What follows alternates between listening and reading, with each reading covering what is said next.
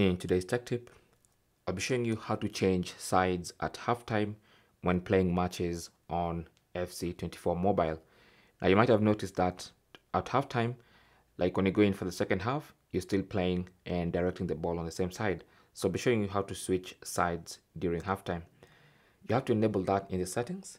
So just tap on the settings icon in the top right corner and then tap on gameplay. So there's an edit icon next to gameplay. Tap on that. And then under that, scroll down and you should see change attack direction at halftime. If that is disabled, which it is by default, then it means at halftime you'll still continue playing the same side. So let's enable that.